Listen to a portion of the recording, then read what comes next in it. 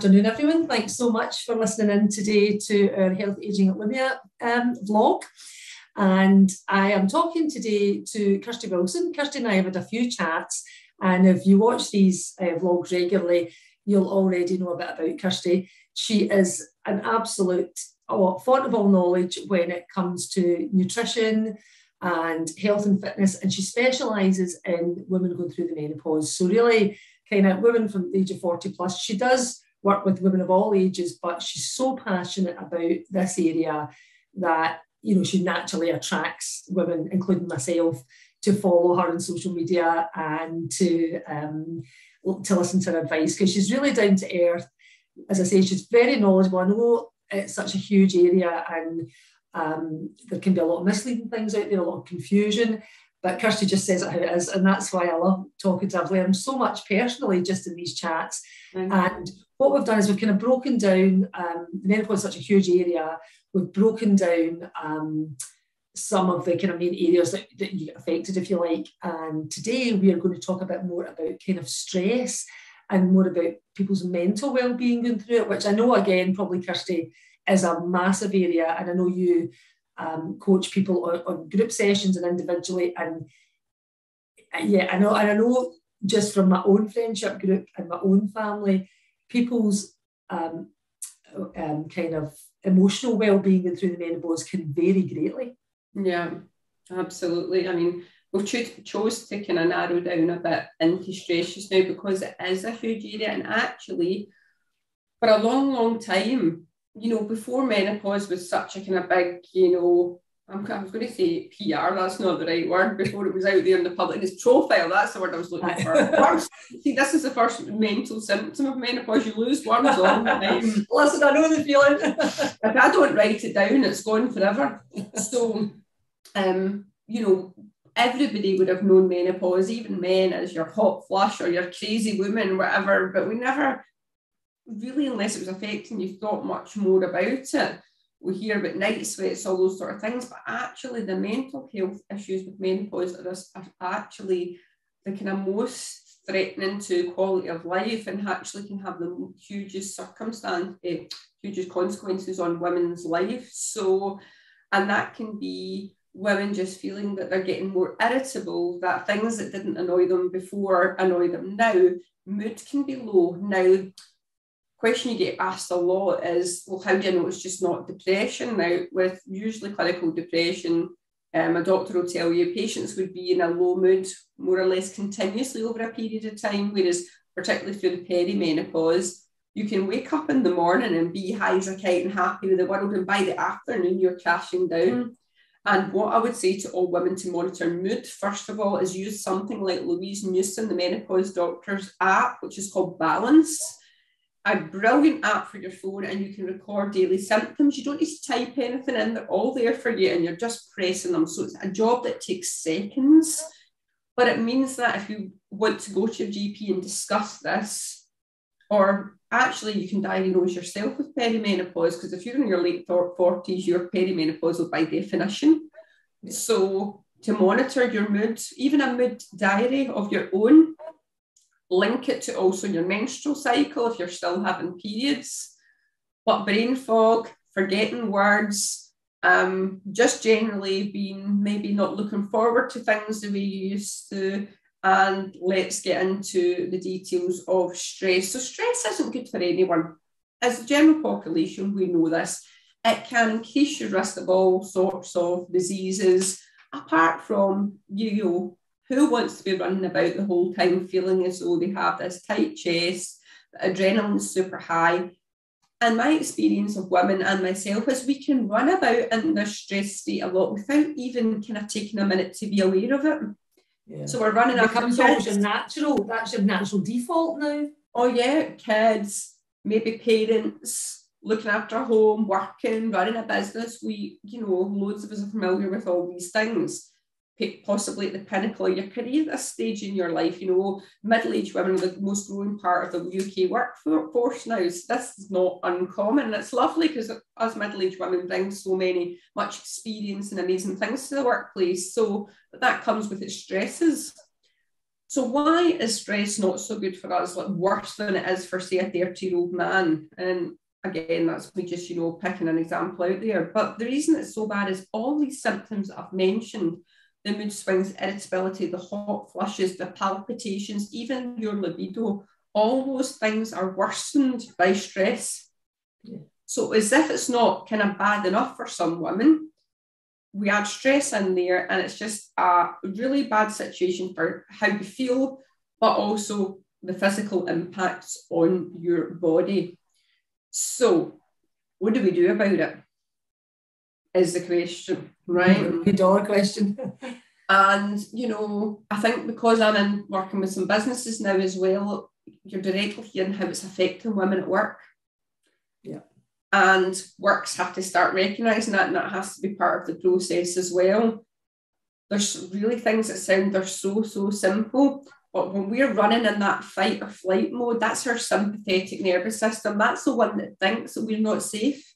So see, when you're running about, maybe dropping off the kids, picking up the shopping, back in to make the dinner, back onto your computer for work, doing all the things you're doing, your body thinks it's in danger. It doesn't know that you're not a cave woman getting chased by a lion, a tiger, or a bear. It really doesn't. So we have to let the body know it's safe. So how we do that is we need to switch into the other side of our nervous system, which is our rest and digest, our parasympathetic, where everything is a bit calmer.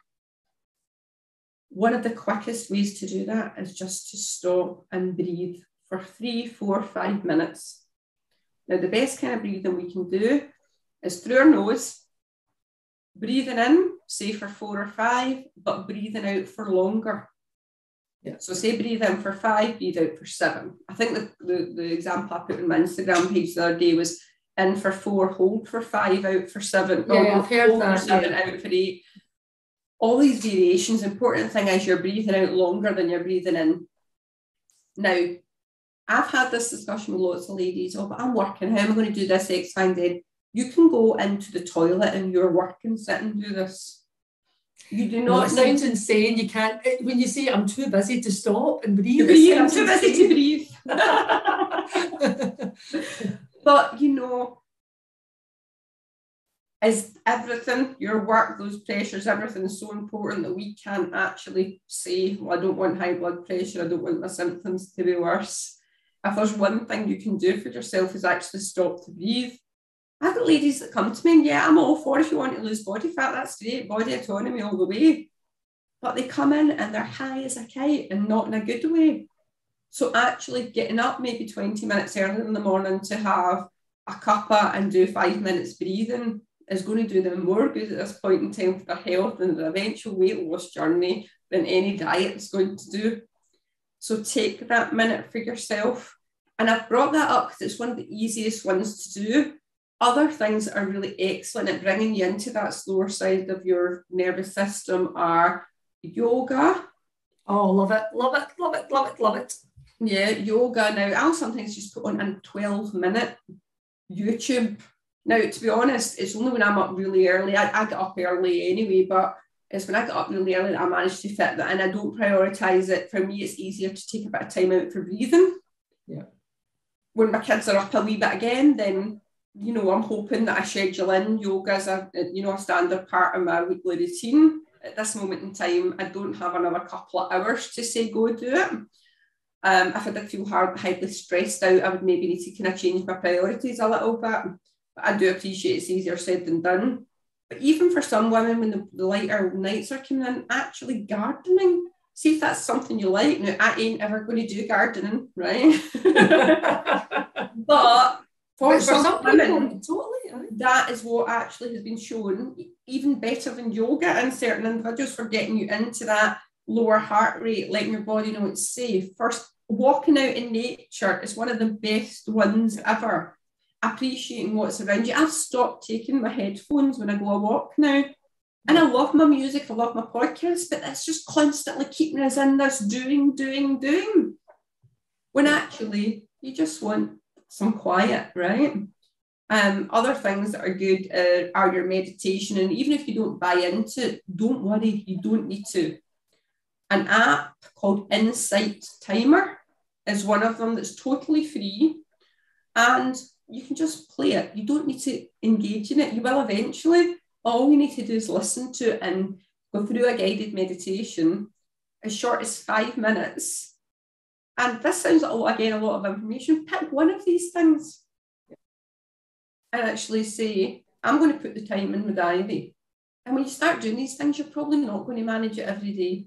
But my phone beeps. I mean, it sounds ridiculous, but it beeps telling me to remember to breathe. But no, honestly, I think that is so true. And I think even, and I think I read somewhere as well, even just the act of closing your eyes when you breathe shuts down something like 60% of the activity in your brain. Just actually closing your eyes and taking it, because you think we're exposed to, as you say, like not even without your headphones, just all the sensory stuff that's going on around about us that we don't even realise. Yeah, and you're absolutely right. Actually, you know, I should put this on as a post. If you're reading this, drop your shoulders. I know. Look at me. I know. I'm sitting like this. I know. You're right. I know. We go about like this, right? I know. And the thing is, like, that's causing this like tension. But if you're going about like that, you're not in a relaxed state. Mm. And we need stress. Stress is good a lot of the time. We need stress to new challenges, try new things, go into interviews, do presentations. We need a little bit of adrenaline.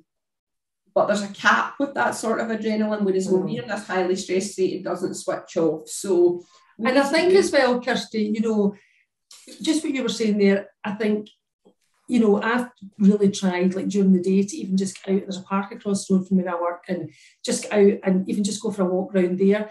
Just because I think before it was always like, right, I'll be just dead busy all day and dead stressed, but then I'll come home and breathe, and then I'll breathe, and then I'll have a glass of wine, or then I'll chill out. And I think what you're saying is so important, because you need to slot this in throughout the day. If you're going to, you know, maintain some kind of sense of not being stressed out your head all the time, you don't wait till you go home at night and you've been bombarded. You have to fit it in. I do absolutely appreciate that people listen to this going, how am I going to manage that, right? Or maybe thinking, that sounds familiar and I never realised I was going through it.